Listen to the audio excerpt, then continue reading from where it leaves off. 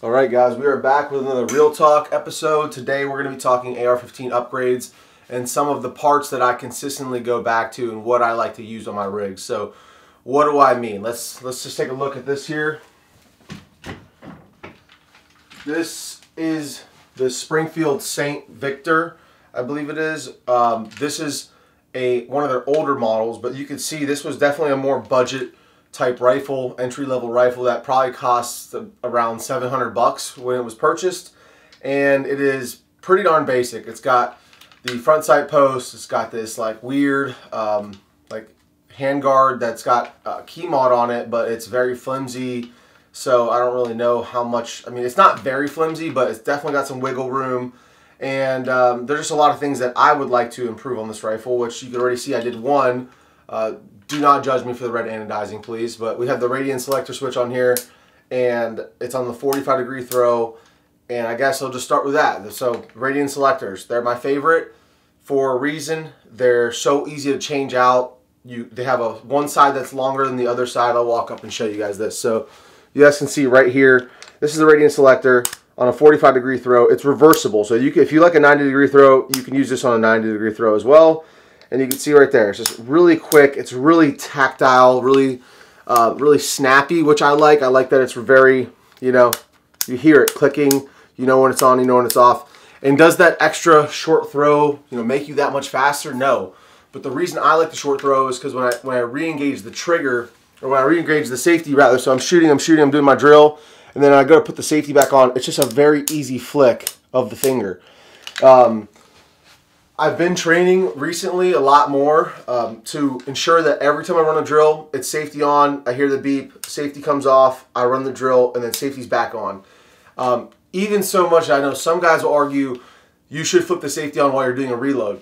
That is something that I haven't been training as much. I've been doing that recently. It definitely is a little bit of a mind trick there, but the safety, all this is to be said that I run radian safeties on every single one of my rifles that will allow me to take it. In fact, I even have one on the Scar 17 because it's that good. And what I find is the more similarities I can have across all my weapons platforms, the easier it is for me to have my training translate through all of them, right? If I'm training on my Scar 17 and I had that same selector switch, that's one less thing I need to retrain my brain to do when I'm running the Scar 17. So, but the whole point of this video is to show you guys kind of what I would do to take a rifle from something like this and turn it into something like my URGI, a more modernized, feature-rich, so to speak. And these are all creature comforts. This is a perfectly fine fighting rifle. I mean, it's going to get the job done. Is it the sexiest? Absolutely not, but it's definitely better than nothing. And so yeah, I guess we'll just go over I guess we could go tip to butt, I guess, because that's something that helps me stay in order as I go through these videos. So, but as I mentioned, since I just talked about it, I'll show you the Scar real quick. Since this is mostly about AR-15 upgrades here, we'll stick with AR-15 platform because that's just the nature of mil spec. But I'll show you the Scar radian selector here, just so you can see it. That's on the left side of the gun, or sorry, right side of the gun, and on the left side we have the longer switch. So this is from Kinetic Development Group. They have that piece that goes to the center on the Scar 17. Okay. Now let's get back to the AR-15. Since we have the URGI, we'll bring this one up. This is kind of my baby right now. I do have the Block 2 sitting right here because I have a comparison video coming out soon on the Block 2 versus the URGI. But both of these have some pretty cool features, so I'll just keep them both nearby here so we can talk about them. Alright, so starting at the front of the gun, muzzle devices. I always go for a flash hider. Why is that? Because the AR-15 barely has any recoil as it is, and I'm not shooting these for competition. So I get a flash hider rather than over a muzzle brake, because the muzzle brake is very concussive if you're running it indoors or with a team, or just even if you're outdoors at the range. It's super concussive, and it's not really necessary for a 5.56 in my humble opinion. Now I know that muzzle brakes do kind of act like a pseudo sacrificial lamb on suppressors. It really helps with that blast baffle. It helps much more than a flash hider helps, as far as people who are smarter than me have told me this, who know about suppressors. So, but all the suppressors I buy are pretty heavy use suppressors, and so I'm not really worried about my suppressors. If they go down, I'll send them back to the manufacturer to get repaired.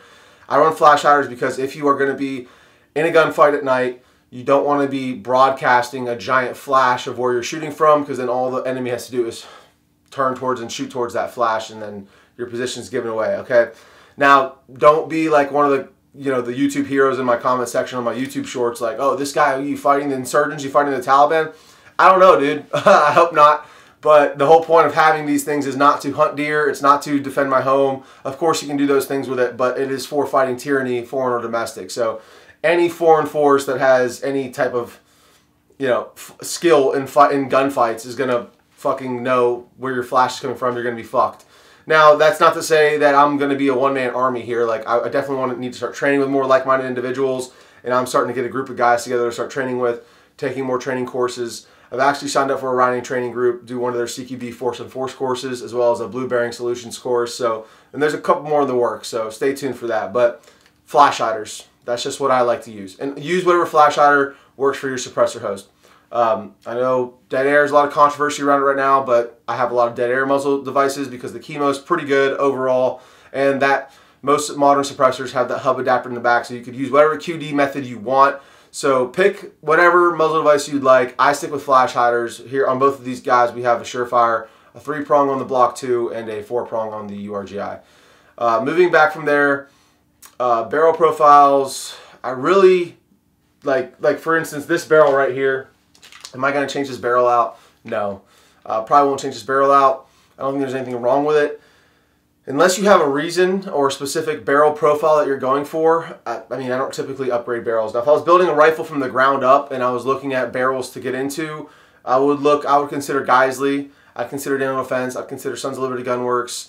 I'd consider Centurion. Even though I've never used Centurion, I've used the other 3, but I've heard very good things about Centurion, and there's just a lot of good barrel manufacturers nowadays. I've bought a lot of Ballistic Advantage barrels. Honestly, they're great for the money, but I'd probably go with somebody who offers a pin gas block from the factory, or at least Sons of Liberty dimples their barrels from the factory, which is very nice. Although I do have a dimpling jig to dimple my own barrels. And when I removed this front sight post to upgrade this rail, which is the next topic we're going to talk about because rails are important, I do have a dimpling jig here so I can actually dimple this barrel or use these pins. If they line up with the gas block, I might be able to use one of these pin cutouts from the front sight post. I've never actually removed a front sight post, so we'll see how that goes. But that's the barrel talk. Since we're talking about gas blocks, I prefer usually to stay away from adjustable gas blocks. I've had one adjustable gas block in my lifetime, Superlative Arms, and it just was a lot of extra work and a lot of extra thought that went into using it. It was a super long set screw that you had to put down in the front of the handguard. To me, it was just a lot easier to mess with buffer weights and springs. That's just me again. I bought that before I really knew much about the balancing of the buffer weight system with your blowback and stuff. So it wasn't terrible. It was just a lot. It's just an extra part that can fail. So I don't recommend adjustable gas blocks typically. I like to have a pinned, regular, low-profile gas block and go from there. Now rails, this is one of my favorite topics because the rail really is like what you see on the rifle, right? Like you see this Block 2, what you see is this quad rail here. And when you see the quad rail, you're like, that's a fucking, that's a badass gun, dude. The Block 2 has one of the most iconic RIS-2 rails on it. And obviously, this rail has, it's a quad rail. So a lot of people made quad rails, but they all kind of blend together, right? Like you look at this gun and it kind of looks like all the guns from the early 2000s. And obviously great rail. So I think one of the most important parts of your rifle, besides your barrel and your bolt carrier group and those, those moving functioning parts, right, is going to be the rail system. Because that is going to be, what's protecting that barrel and, holding your accuracy.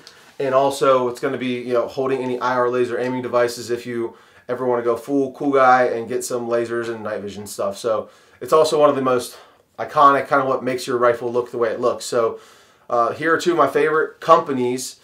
These rails in particular as well are some of my favorites. The RIS-2, again, there's really nothing else I could say about it. It's phenomenal. It is a little heavy, but for what it is, it's actually not that bad. The Mark 16 here that comes in the URGI, also another great rail. It's been growing on me quite a bit, actually, since I got it. But there's another rail from Geisley that I like. as much or more. It's called the Mark 8, and it has more of a crucifix shape. It just feels a little bit more rigid. It's what I have back there on my modernized Mark 12 build, which I can grab and show you guys. So if you take a look deep into the sole of this thing, you can see past the suppressor maybe. Let's see here. You can see it's more of a crucifix shape on the Mark 8. Still has the built-in QD cups in the back. Still has the same Geisley, you know, bomb-proof lock up there with the long barrel nut. And it's just it's a very good rail. I feel like it has a little bit more rigidity than the Mark 16, but again, I don't know why Geisley wouldn't have gone with this for the URGI if that was the case. So smarter men than me might have figured something else out that I missed. But I love this rail. This is one of my favorites, and so is the Mark 16. The Mark 16 is growing on me, but this again is probably, if I had to build my own rifle, this is probably the rail I'm going to buy to do that. So, huge fan of this rail. What else can I say? The Riz 3 is pretty cool. I have one here. I just haven't had a rifle to put it on yet. And I'm not taking off the Riz 2 from the Block 2. It's just going to remain on here. I don't like it enough to really replace it. Replace the Riz 2 rather. So, the Geisley rails are great. Who else makes great rails? I've never tried Sons of Liberty rails, but everything they do is top notch. And besides that, I had the Aero Precision Enhanced upper receiver groups. Not a huge fan of those. They're just really thick, and I mean, I was really into those when they first came out. I thought they were super cool, but as I kind of learned, you know, about rails and how they interface and whatnot, the more I progressed, the more I realized that there's maybe some better options out there. So, not to say anything against the Aero Enhanced uppers. I think it's still a great design, and it's cool if you want to recess the suppressor and like run a kind of like a SD look on a rifle, whereas you can't really do that on these ones. But I do like that the Geisley rails come with the QD cups built in. I would like to see them steel reinforced. It looks like they have been doing that more and more on their newer rails. But yeah, that's all on the rails, guys. Okay, let's move back from there, and this is really where the upgrades kind of start to take off here, because a lot of rifles that you get out of the box, like this guy right here, will come with a standard mil-spec trigger. This actually has a decent trigger in it. It's like a mil-spec enhanced. Looks like it's like Teflon or nickel boron coated or something like that. But a lot of the upgrades that I'm talking about, you'll probably see right here. So, charging handle. This is a mil-spec. Terrible charging handle. If you had any kind of optic here that would get in your way, this would be very hard to grab. I mean, it'll get the job done, guys. I don't want to just shit on everyone who has like a regular rifle. There are definitely skill issues, you could say. Like, you could train them out very easily. But once you get used to something that you like and you love and you know, then you kind of tend to stick with it, and that's how I am. So, all three of these rifles sitting right here have a lot of these things in common. And the first one being, which we already talked about, is the radiant selector switch. So I'll just put this guy in the front since it's on the mount and you can see it. So the radiant selector switch is one of those things that I already have on all three of these rifles. Any rifle that'll take the radiant selector, I'll put it on there. Another thing well, not all three, but the Geisley and the URGI have in common, or the Block 2 have in common, is the airborne charging handle. So the actual Mark 12 modernized has the gas buster charging handle. This is the only gas buster charging handle that I own, just to kind of keep it, whatever's left of a clone in this thing, correct. But the rest of these have the airborne charging handle, and that is because I like having the ability to have a short little claw there that in case when I'm running this with kit, you don't get the chance of this pulling your BCG out of battery. So, and it just works very well. It's very well machined, functions really well. Everything about it is just top-notch quality, just like everything else that Geisley does. So that's my favorite charging handle, bar none. Sons of Liberty makes another great charging handle. Radiant makes a great charging handle. There's a ton of great charging handles out there, guys. So, excuse me. Okay, next step, triggers. So, upgrading a trigger. So, upgrading a charging handle is very easy. Literally pull it out, throw a new one in. Upgrading a selector switch, not quite as easy. And upgrading a trigger, kind of in the same ballpark. You have to remove the pistol grip, but it takes minimal tools. You could probably do it in your own home. So, for triggers, I always run Geisley triggers if I can. If I'm going to put a trigger in it that's not mil-spec, it's going to be a Geisley trigger. Right here we have the Super Dynamic 3-gun trigger, and this is the same one I have in the URGI.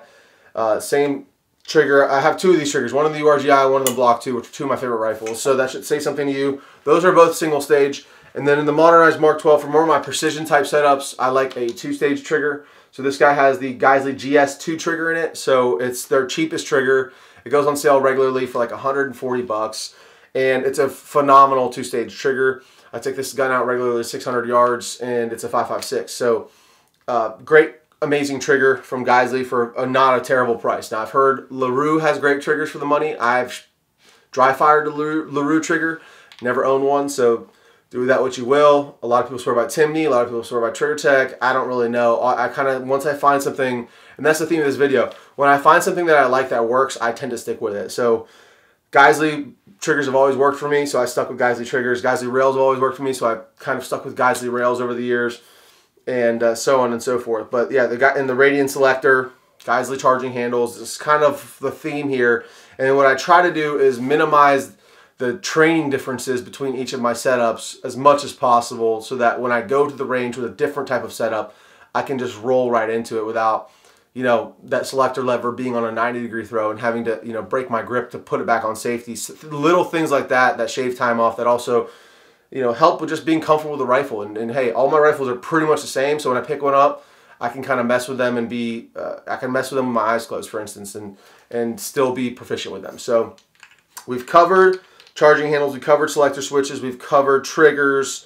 Last thing I'll talk about is ambidextrous controls.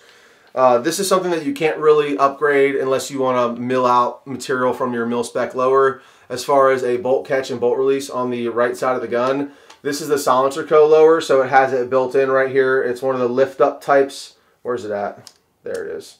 So it's this guy right here, and the mag's empty, so it's messing with it. But this is your bolt catch, bolt release on the right side of the gun. This is great for if you're clearing a malfunction. You don't have to take your shooting hand off the gun. You just lift this up when you pull your charging handle to the rear, and then I lock that bolt to the rear. And then to release it, if I'm doing a speed reload, boom, I drop the mag, throw it in. I can just push that down and get back on the gun.